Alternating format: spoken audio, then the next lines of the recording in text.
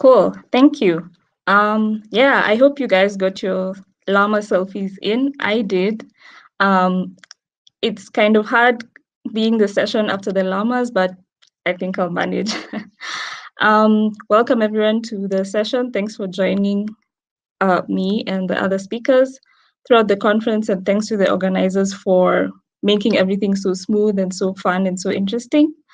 My session, as you can see, is about data archival, specifically when it comes to data journalism. So let's just jump in. That's me on screen twice. I'm a journalist, a freelance journalist from Nairobi, Kenya, which, by the way, it's about 10 p.m. here, so dedication. I've been to only one other CSV conference, the one last year, but I guess coming this year makes me a veteran, I guess. And so I've been a data journalist specifically for about 2 years. I was with the organization Code for Africa. For those of you who know them, that was my entrance into the wonderful world of data journalism. So just to begin, I'll start with the question of what is data journalism. Obviously, from the word itself, the obvious thing would be to say that data journalism is just data plus journalism, which is fine, but a more accurate or a more in-depth look into it is the combination of journalists' ability to storytell, because at the end of the day, that's what journalists do, they're storytellers, and their so-called nose for news, combined with the super large range of information that is now available to us through the web, through the digital landscape. If you give data to each type of profession, they'll do something different with it. And I think for journalists, this is what makes data journalism a separate field. And so the data journalism has been around for a while now. For those of you who attended CCUA's talk yesterday, her keynote speech yesterday, which was very interesting, she delved deep into lots of the things that are going on in the world of data journalism.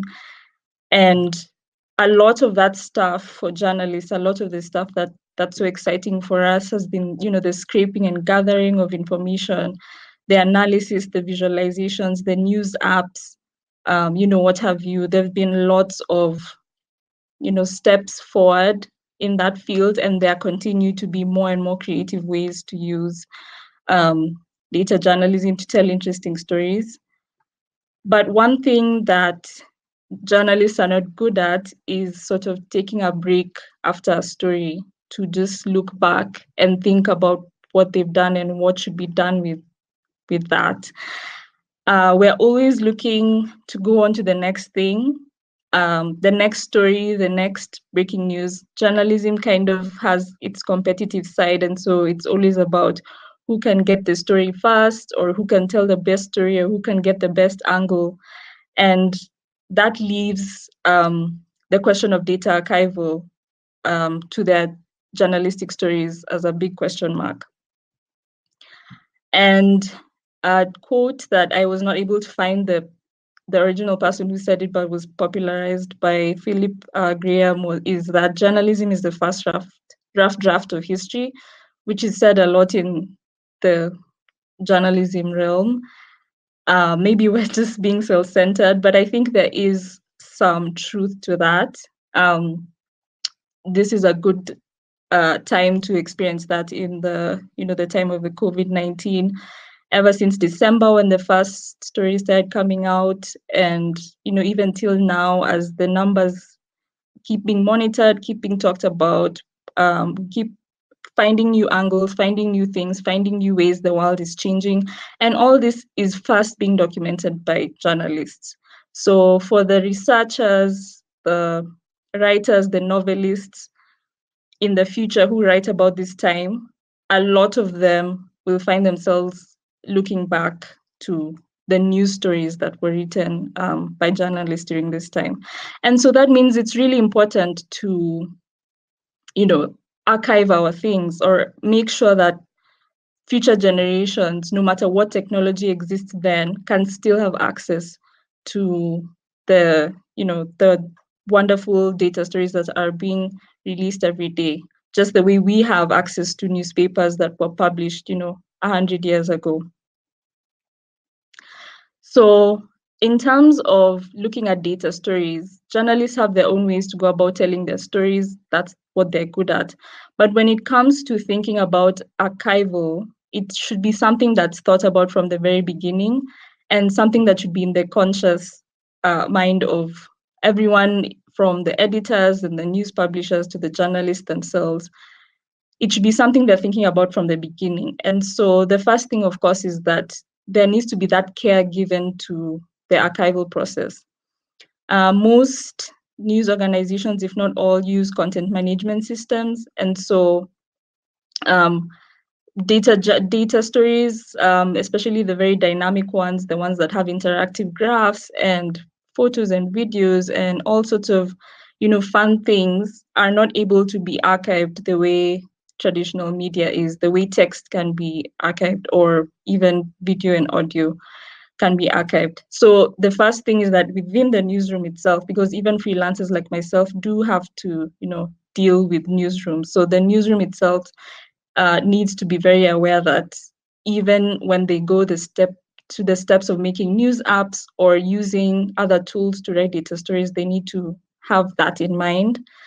And then another thing to think about is, or rather the first thing after that to think about, is the archiving of the whole data story, the whole thing in all its elements. So whether it's, a combination of the text plus maps plus graphs plus, interactive, other interactive data visualizations, to photos, to, video and audio. The whole thing as a package, it needs to be thought out how the whole thing can be archived. And then the last thing, or what I see as the last thing, is the links within the story. So I'm sure you've all had experiences of reading a news story, and it's really something you're enjoying, and the writer, the journalist, has referred to a study by the UN or to another link that's not on the website of the news story, and you click on the link and it's blank, or like you don't get access to it because it's been moved or something else. And I think that's something that we're more and more dealing with, because in the past, what news organizations do a lot, especially the traditional ones, once they moved online, is that they would never link anything outside of their news website. So even though they mention a study, they'll never link that study. All they'll do, the most they do, is link to another story within their website, because I guess they need those retention rates on their websites. But what data journalism has brought about is the willingness to share information and be open about where you've gotten your data, or where you've gotten some of the things that you're using within your story. And now that has brought in the issue of archival of those links. So I think that would be the last thing. So as I said, the first step is just thinking about the future, and what you want to achieve, how you want to be able to preserve what you've written, what you've worked on, not only for future generations who would want to know what was going on in the world in 2020, but also just for your own personal portfolio as a journalist, because journalists, I mean, we move around, we work with different organizations. For freelancers like myself, we have bylines in all sorts of different news organizations. So that's something that needs to be thought about, because news organizations may shut down, may be merged with others, and so there needs to be some thought put into how to preserve some of the stories we write. So the first thing is scaling down.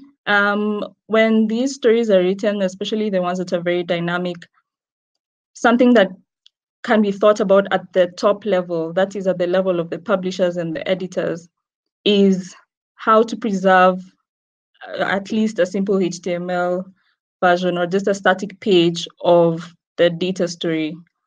Some of these stories are they include lots of different elements, but one option, which is not the favorite option at all because it loses quite a bit, but just in terms of thinking about the options, it is on the table that perhaps a few months after the story goes live, after traffic has been driven down and people have seen the story quite a bit, maybe 6 months down the line, the option may arise to just preserve the simple HTML of the data story.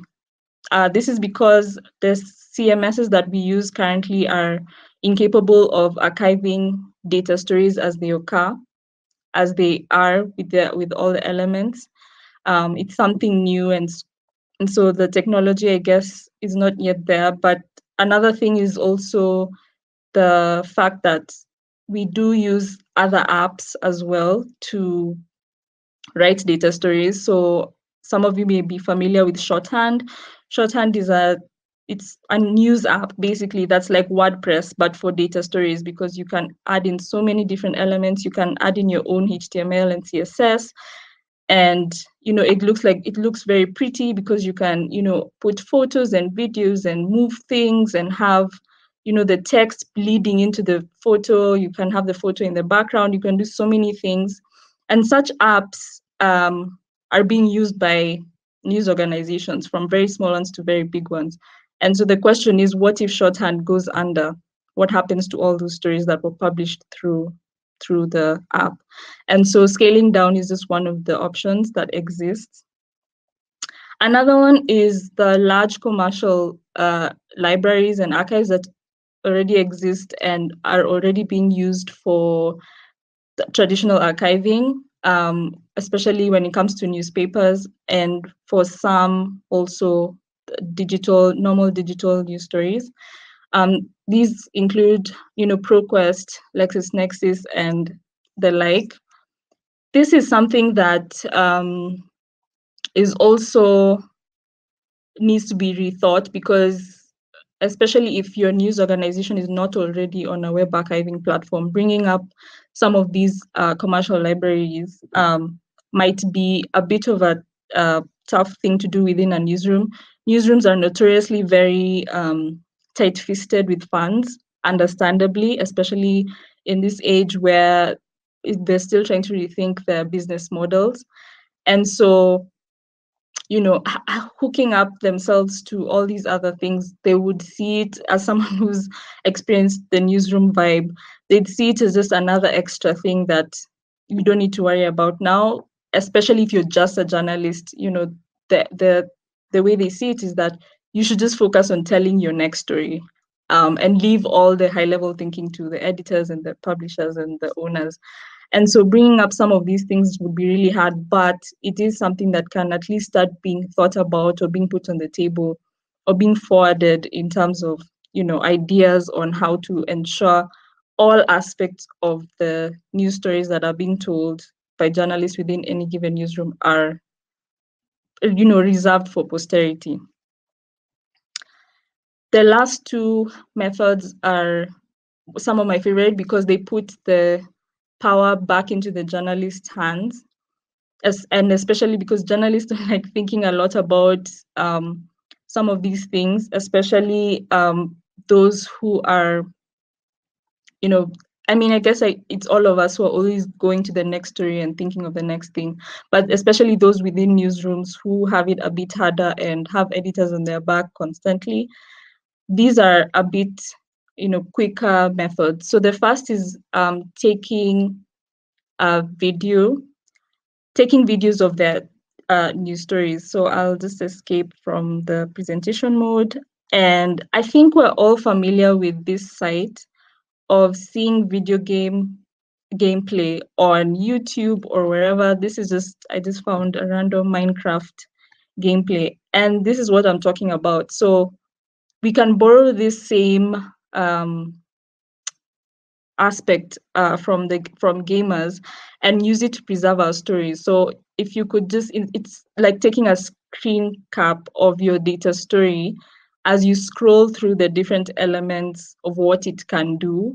So for example, if you have something that has an interactive graph, you can, scroll through, click around, click on it as it's being recorded, and, be able to preserve that on, I mean, for yourself, for your own, portfolio and employment history, and also for future generations, because as the maybe different technologies come around, you just need to update the video quality or whatever, and still have that in your archives somewhere. Also, the news organizations themselves are able to archive videos, at least, because videos is something we've had for a while. So even the news organizations could benefit, because then they're able to at least archive videos before we've figured out a way to archive data stories as they exist. So that's one way. Another way is archiving links, which I mentioned before. So as I mentioned, we've probably all had the experience of going through a news story and seeing, as you can see on my screen, it's a Twitter, it's a link, an embed from Twitter. And I'm sure you've all had the experience of either this is just a broken link and it says something like the media does not exist anymore or something of the sort, or even if it's just a normal link within the article and then you click on it and it's no longer existing. An option, this is a story I did a while ago, an option that exists is using applications such as archive.is to preserve links. So this works for everything. But in my case, since I wanted to preserve a tweet, I used the tweet. But you can imagine that the Kenya Met Department deletes this tweet. So far, it's still up. But what if they delete it, or they delete the account, or Twitter doesn't exist anymore? This actually preserves the tweet and the discourse that went on underneath the tweet as well. So I think that's super neat. It's super easy. It's puts the power back into the journalist's hands now that we've started adding links on our stories that lead to other people's work. Yeah, so that's all I had for today. That's the selfie. That's a selfie I got with one of the llamas literally like a few minutes before the talk. But those are my contacts. There's my email. I'm on Twitter at Soila_Kenya. And then I think the presentation is on the website, on the CSV conference website, but there it is as well, in case you want to jump in. Yeah. Yeah, thank you very much. Yeah, so there was a lot of great chatter in the chat. We'll move some of that over to Slack, but it'd be good for you to take a look at that too. One question was just this idea of recording a story as it's happening, kind of like the Minecraft, recording. There were a couple comments about that. Are there good examples of that happening in journalism? I mean, your example is Minecraft, which I think is an awesome idea, but are there good examples that you know of? Maybe you can put those in Slack, or? I think I'll put them on Slack, yeah.